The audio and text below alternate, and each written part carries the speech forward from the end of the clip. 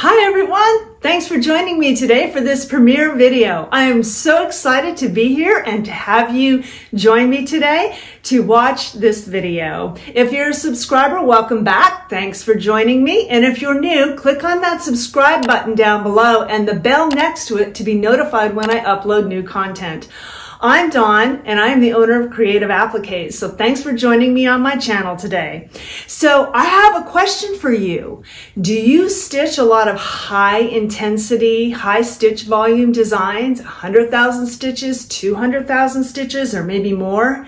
Do you do some of those beautiful tiling scenes where you have a bunch of tiles that you then sew together at the end? How about quilt blocks or patches? What about freestanding lace, towels, denim jackets? The list goes on and on. But a lot of times those kind of things are a little bit more challenging to get into our regular hoops, and the regular hoops sometimes don't have the strength and the intensity to hold the stabilizer or the fabrics in the hoop very securely. Well, I have an amazing product to share with you today, but first I want to tell you two things. Actually, three. First one is, if you stick around to the end of the video, I have a free design for you for joining me today. The second thing is, if you decide to purchase this frame from Durkee Hoops, you will receive a very nice discount if you use the code that I will give you at the end. And also, I'm watching this with you real time right now, so if you see the chat running, leave your comments and questions there, and Durkee Hoops and I will try to answer them as best we can during the live premiere. You can also leave comments under the video if you're watching the replay, and we will get those questions answered for you as well. So, what frame am I talking about? This is the frame we're going to be talking about today. So if you're interested to know more, stay tuned.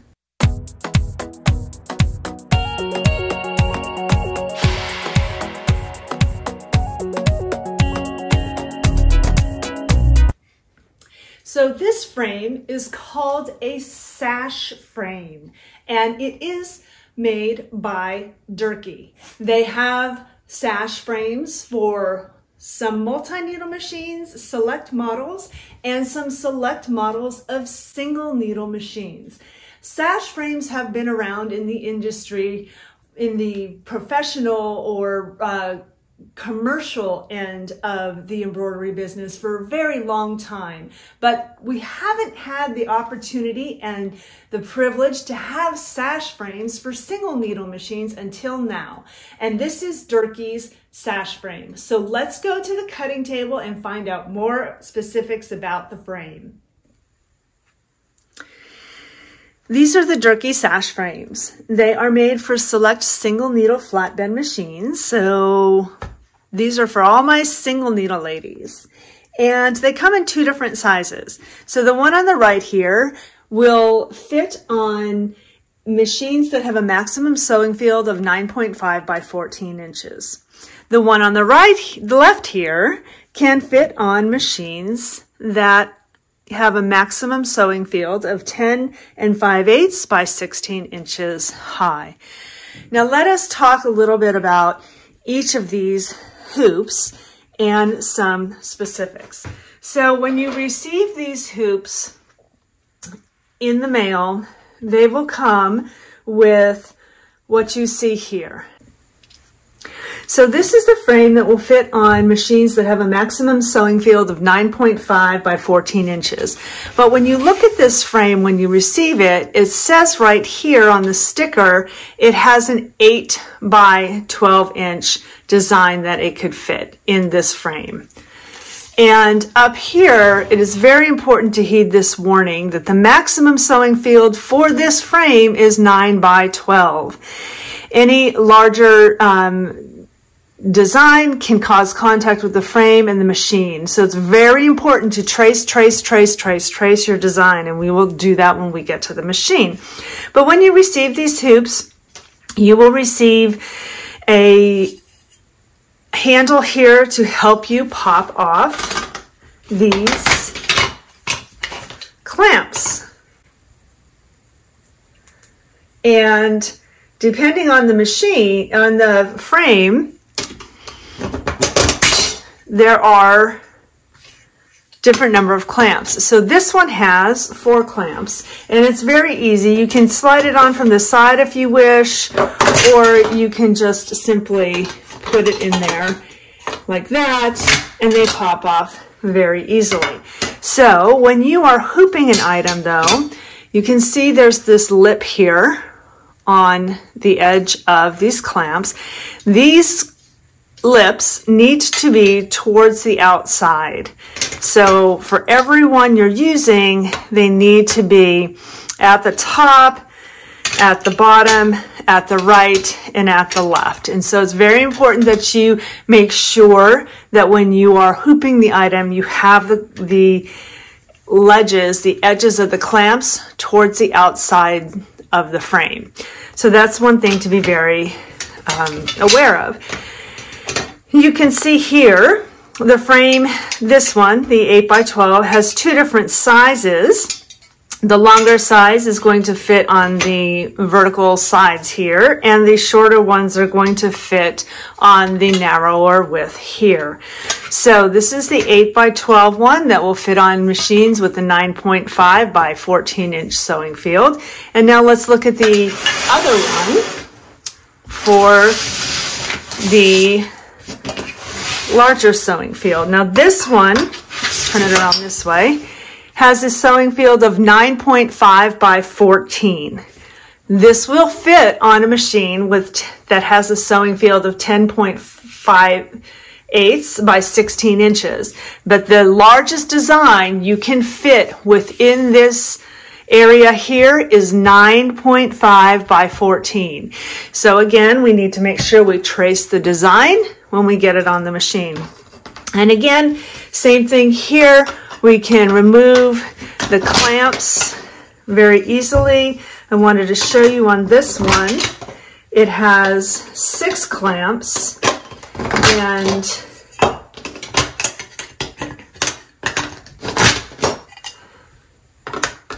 show you the difference in this. So with this one, you can see 4 of them are the same size. But for the 4 that are the same size, you're going to have 2 that are going to be on the shorter sides, 2 that are going to be on the longer sides, along with these 2 shorter pieces. And again, all of the lips on the edges on the clamps need to be pointing outside of the frame.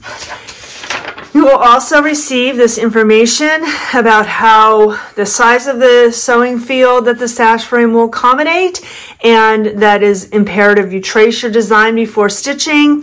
One of the things that you'll want to do at the machine too is set the correct frame size. So making sure that you have this set to 9 by 14 or the other one set at 8 by 12. So what are the advantages of these sash frames? Why would you want to use a sash frame like this? Well, one of the things that they do is they allow for extremely snug hooping. There's not going to be any give in the material when you hoop it. It's going to be very snug with these clamps holding it down, the stabilizer, and the fabric you're stitching on. It's going to be very snug. You're going to have It's going to take less effort to hoop with putting these clamps on. They're perfect for using large, dense designs like photo stitch, stitching multiple badges or patches.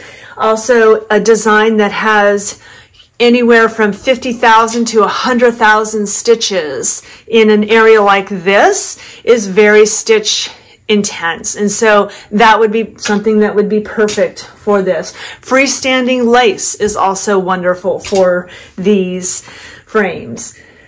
These frames are made from sturdy aluminum, so even though they are solid metal, they are relatively light. Now on the back side of the frame here, so here we have the part that attaches to the arm, we have this clear plastic here. This allows for the frame to slide and glide smoothly and easily on the bed of your machine, and it also prevents it from rubbing or creating any hoop drag by the hoop having to fight against the bed of the machine. So it allows it to be smooth and easily moving along when your machine is stitching. Something else I want to show you on these frames that they have is there is marks for centering. So here there's a notch here, there's also a notch here, and it corresponds to the notch here in the it corresponds to the arrow. There's a little arrow right here on the part that attaches to the arm of the embroidery machine. So now let's get some fabric and let's show you how to center it on these, and then we will stitch something up. Okay, I have my fabric here and I marked it so that I have the exact center. What I'm going to be stitching is a photo stitch, and so I want to make sure that it's going to be centered in the fabric, and I have it placed where I want it to be exactly on this piece of fabric to make a pillow out of it. So I have a piece of linen here and I did fusible mesh on the back so that it's stabilized really well. So now, remember we talked about these alignment parts here? So we're going to take the lines and make sure they are lined up with these cutouts here. Okay, and so I'm going to make that one there, and then this side, it's kind of hard to see, but you can see it on the side. So you just, it's hard to see it from above, but you can see it from the side. So I've got that line there, that line there. This is wash away pen, so that when it's finished embroidering, I can very easily remove it. So now over here on this side has the arrow. Remember, it doesn't have the cutout. There is a little bit of a cutout right in here that, again, you can see it from looking at the side, but it's easier when you're on top. You can look just at that arrow. So I think this line looks pretty crooked to me. So I'm going to go off of this one, and it's pretty much centered. So now what I'm going to do, remember the two longer ones are going to go on the sides. The two shorter ones are going to go at the top and the bottom. This is the 8x12 hoop. All right, so now we have this centered. So what I'm going to do is I'm going to simply take this and I'm going to flatten out my fabric as I do it, and I'm going to come around the curve here and feel the sides, and I'm going to press down on the one side and on the other, and you can hear it snap into place. And so I like to do this so I do the bottom here. Remember, the ledges are going to be on the outside. So this one being up here has the edge here. This one at the bottom has the edge closest to me. And again, I'm going to smooth it out and feel the sides. Yep, press down. Okay, smooth out the side. Sometimes it's easier to do this towards yourself.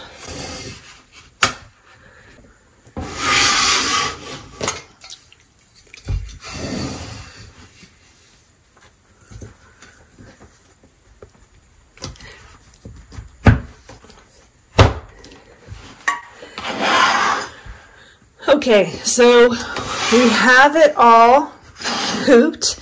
Remember, the edges are all on the outside here, and it's centered, and now we're going to go take it to the machine. Okay, so sometimes these clamps can be a little challenging to get on if you don't have strong hands. These smaller ones, the shorter ones aren't so bad, but sometimes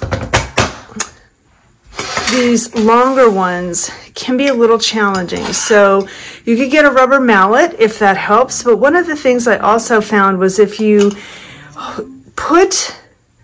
take the handle, the removal tool, and put it in there and kind of hold it, and then you can press down on the one side and then the other side snaps in. So that may be a way to help you get these on easier.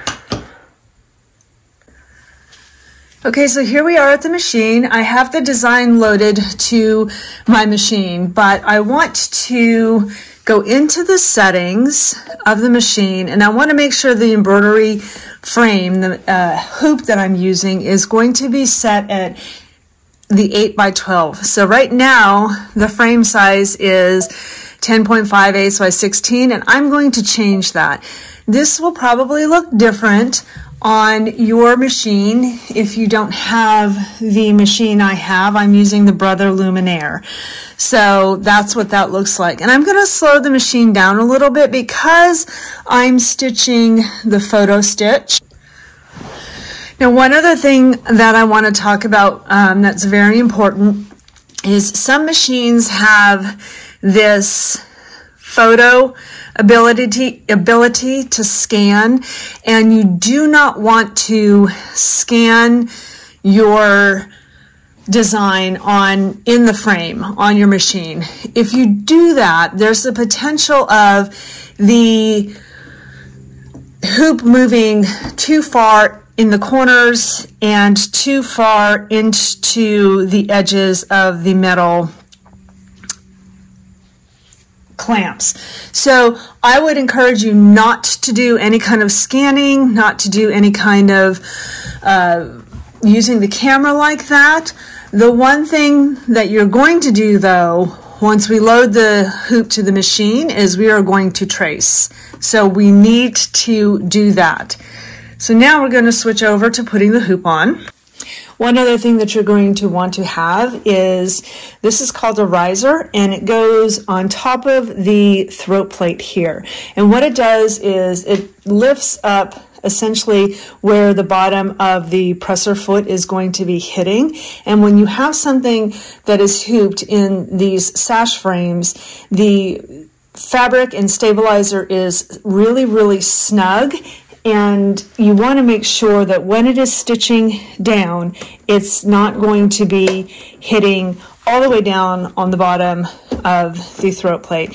It gives that a little lift for the presser foot to touch, and therefore not bowing the fabric every time a stitch is taken. So it's not mandatory, but it's suggested. Okay, so here we are at the machine, and we have the part that attaches over here. Now, if you can see here, if I try to put the frame on where it needs to match up over here, you can see that I am hitting the metal clamp. So we need to slide in from the side. So I'm going to come from the top left corner here, and I'm going to slide on in between the two metal clamps. Now, some of the parts, the ribbed parts of the frame, actually are longer here than the black metal clamps are. Not to worry, just make sure you are aware of where that is. So you slide in at a diagonal, and then you can attach the part onto the arm over here. And then slide it down. So now we have the hoop on the machine, and the very next thing that we're going to do is we are going to trace the design. So back over here, this little symbol here may look different on your machine depending on the brand you have, but what we want to do is we don't want to touch any of these buttons here. This is going to take us to the far corners and everything. We don't want that. We just want to trace the design in the hoop. So we're going to press this button here, and once I do that, it's going to trace the design. So back over here, we are going to do the trace. And it goes to the bottom left, the width, the height, the width again, the rest of the height, and back to the center. Now this way you are very clear and know that the design you are using fits within that hoop, and when you have traced it, it fits within the hoop. So remember, even though this is a 9x14 hoop, it will only stitch an 8x12 max sewing field. So that's one of the reasons why it's helpful on your machine here to change the size of the hoop to 8x12. And then that way it can guarantee the design fits within this area, but you also want to trace it. I also encourage you to make sure that whatever you're stitching, you stitch it you place it in the hoop centered. You don't want to place it, if you're trying to get fussy with where you're stitching something, if you can, with all possibilities, put the place where you want to stitch your design in the center of the hoop, and that way it will help you to know that the design is going to be in the center of this frame. Okay, so we're going to get stitching now, and we'll come back with more information in a bit.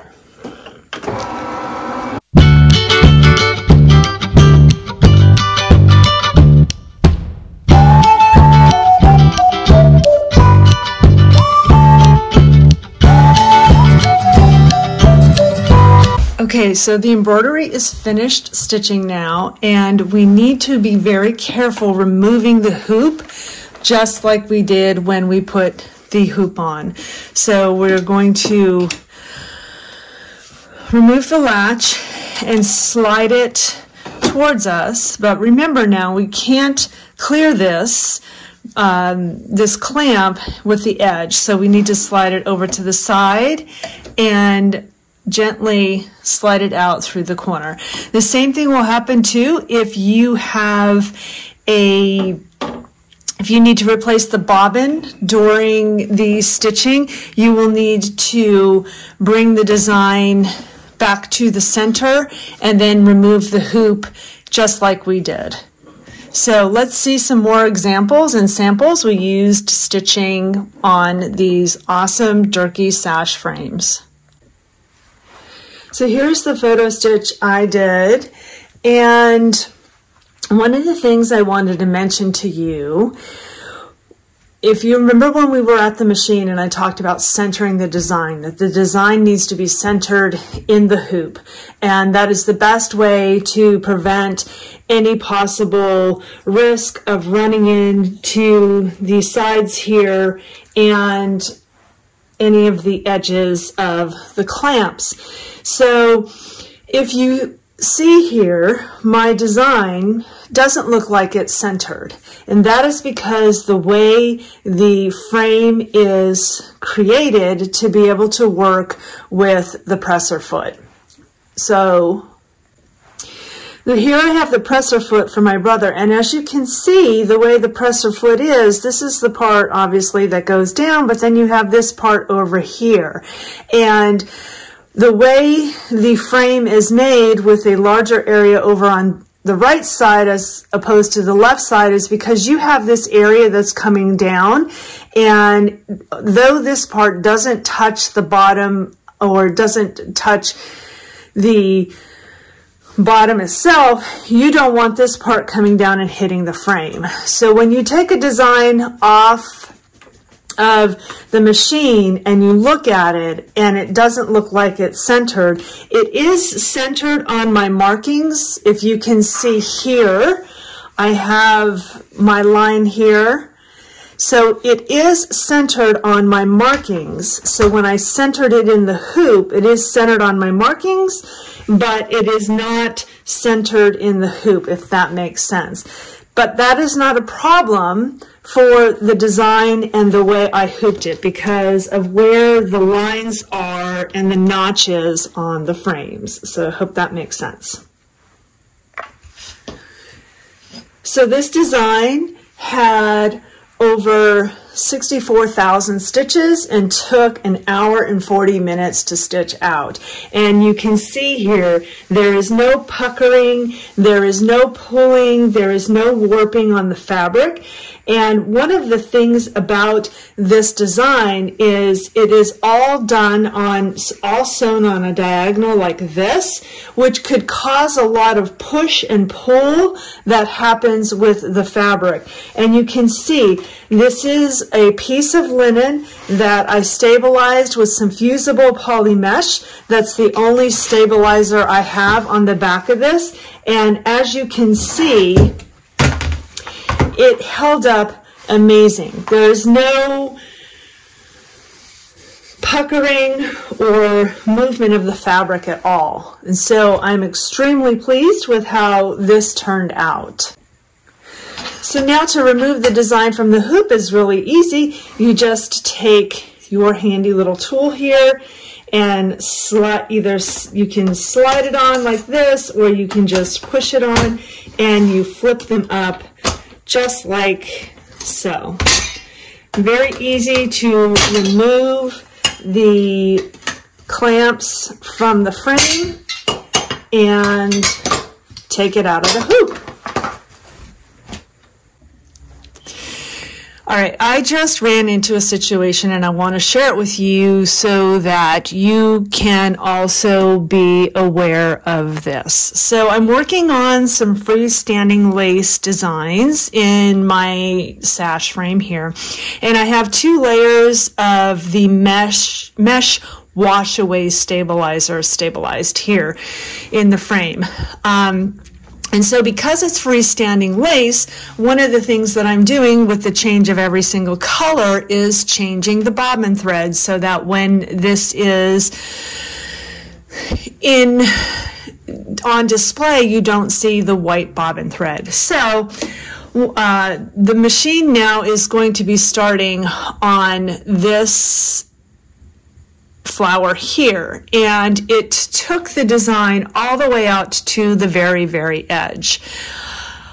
For me to be able to get the hoop off right now, I can't. So when I unhook it here and I go to pull it, I am hitting the back of the frame here, the top of the frame here, and there's no way for me to pull this out here with this being here. So one of the things I'm going to do right now is I know what color I'm on.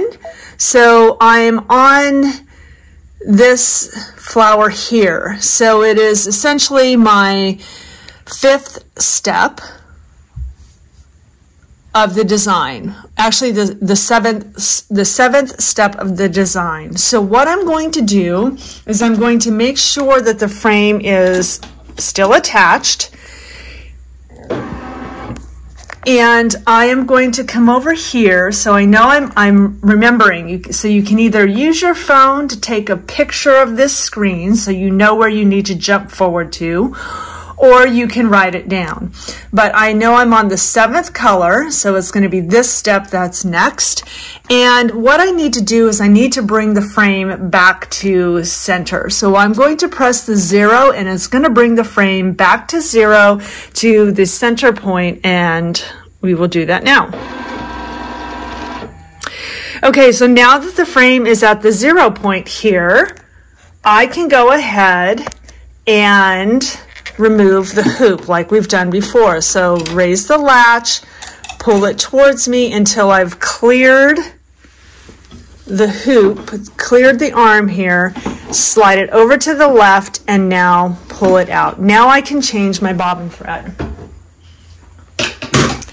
Now that my bobbin thread is changed, I can slide the hoop back on in that area right there, turn it, and put the frame back, the hoop back on the arm. And now I will go back over here and I will skip forward to step number 7. And I will thread the machine and we will be good to go.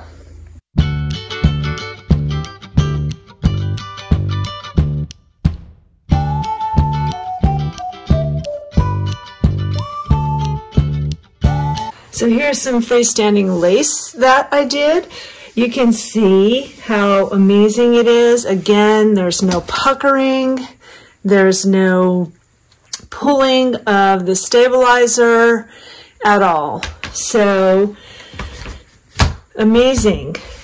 All of these stitches, this design was, again, 50,000 stitches for all of these, and I was able to do all of these in one hoop. So 2 layers of the wash away mesh and no problems at all. All right, next up we're going to make some patches. I have hooped here 2 layers of the ultra thick water-soluble stabilizer. This is not the topper. This is not the stuff you stick on top. This is more of like a thick vinyl. You can also use the mesh type, fabric type as well, if you would like to use that. But this is what I had on hand, and so we are going to use this. And you can see how nice and tight that is hooped. All right, so let's get started making some patches.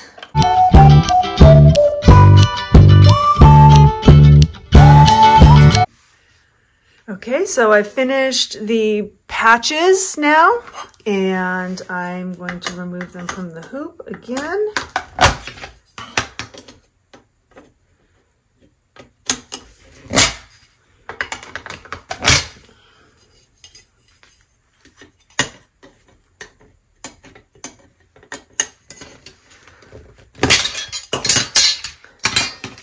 You see that? It held that very nicely.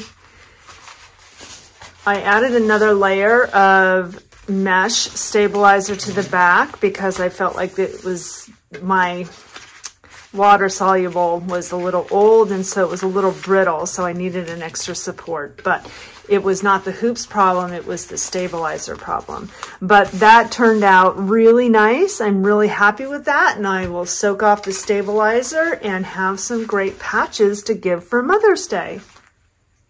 Okay, so I'm going to do a quilt block right now, but one of the things I wanted to mention, this is the larger frame, and with the larger frame they have the side rails have a longer one and a shorter one.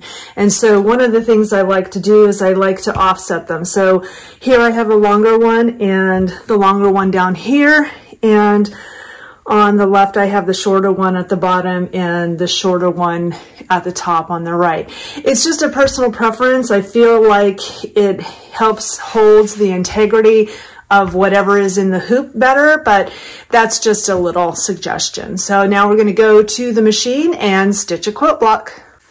So this one I have the bigger hoop, so I'm going to go into my settings and I'm going to adjust my frame size to the 9.5 by 14, and I'm going to slow the machine down a bit, and I'm going to click on OK.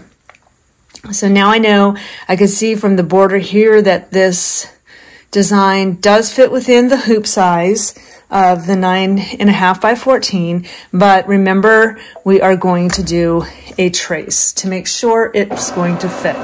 So again, to the bottom left, to the bottom right, to the top right, top left, and return to the starting point. And so now I'm guaranteed that it fits within the hoop. I have all my edges on the outside, and I can start stitching.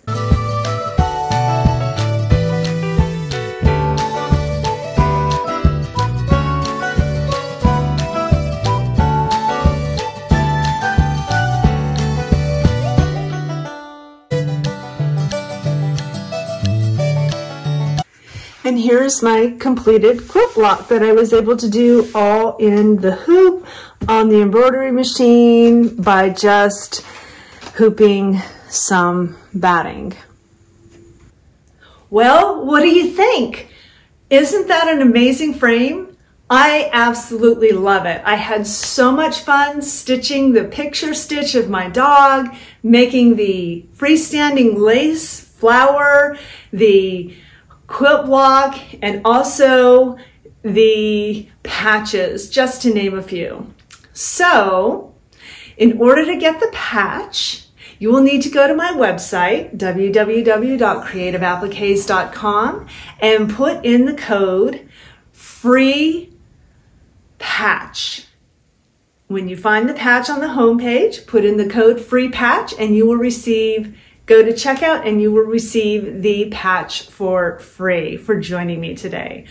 Also, if you would like to purchase the hoops or any other hoops or frames from Durkee Hoops, when you go to the website, you can put in the code DAWN and you will receive a nice discount on your purchase. So thank you so much for joining me today. I hope you enjoyed this video and the information that we shared with you about this amazing sash frame. Remember, if you haven't subscribed, subscribe, like this video so I know you like my content and I will continue loading up more, and make sure that you've subscribed and click that bell. So until next time, guys, thanks for joining me. Thank you for your time and make your life creative. Bye for now.